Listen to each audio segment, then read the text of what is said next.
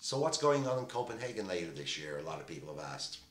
Basically, we will see governments from all around the world sending diplomats, negotiators, experts, etc.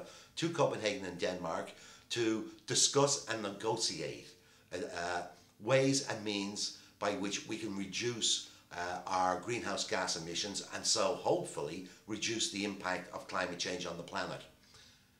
This is an ongoing set of meetings. There's been meetings going on now for a number of years. All of this year there's meetings going on in Bonn, in Bangkok, in Barcelona, and probably lots of other places as well. But what we really need to see happen is we need to see the world leaders go to Copenhagen. This is a global problem.